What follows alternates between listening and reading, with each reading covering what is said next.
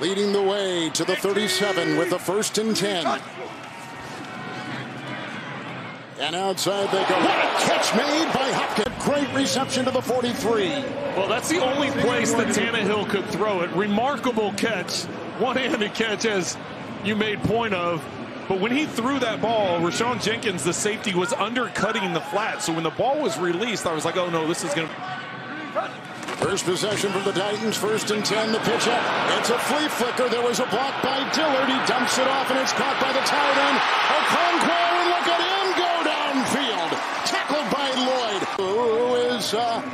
who is the tight end, and a second-year tight end at that. Well, not many times, if ever, do you see a flea flicker that's a screen.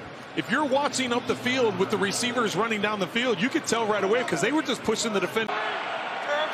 Looking into the nickel, here comes the blitz outside for Spears. Oh, broke free! He's